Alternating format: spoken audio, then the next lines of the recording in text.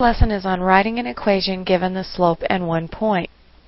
Suppose I want to write the equation of the line with slope of negative 2/3 and containing the point negative 6, 3.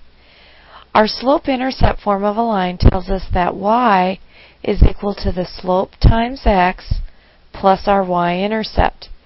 So our equation demands that we know the slope and the y-intercept before we write our equation. Now, as far as the slope, we were given the slope, so we know that slope is equal to negative 2/3. But we weren't given our y-intercept b, so we're going to solve for b by using our slope and the 1 point and plugging into y equals mx plus b.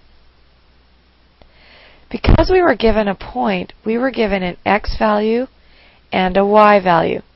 So substituting those into our equation, y can be replaced by 3. Our slope m can be replaced by negative 2/3. Our x can be replaced by negative 6, so that leaves us with b, and we can solve for that. Order of operations tells us to multiply first, so negative 2/3 times negative 6 is a positive 4.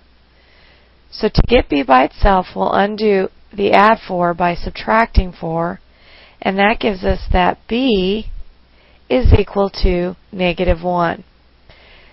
So to finish up the problem, we're ready to write our equation. Y is equal to our slope m, which is negative 2/3 for this line, times x, plus our y-intercept. Now we can write add negative 1, or we can simply write subtract 1. So the equation of the line with slope of negative 2/3 and containing the ordered pair negative 6, 3 is y equals negative 2/3 x minus 1. This lesson is on writing an equation of a line given 2 points. Suppose I want to write the equation of the line that contains the 2 points negative 4, 5 and 10, 12. Our slope-intercept form of a line tells us that y is equal to slope m times x plus y-intercept b. So the form itself tells us that we can't write our equation until we know the slope and the y-intercept. Now we aren't given the slope, but we're given 2 points. So we can find the slope by using the slope formula, y sub 2 minus y sub 1 over x sub 2 minus x sub 1. So labeling our points, negative 4 is our first x or x sub 1, 5 is our first y or y sub 1, 10 is our second x or x sub 2, and 12 is our second y or y sub 2. So substituting into the formula, we'll replace y sub 2 with 12, and we'll replace y sub 1 with 5. X sub 2 is 10, and x sub 1 is negative 4. So our numerator simplifies to be 7, our denominator simplifies to be 14, so our slope simplifies to be 1/2. Now that we know slope, it's time to find y-intercept b. Again, it's not given to us, so what we can do is find it by using our slope and one of the points.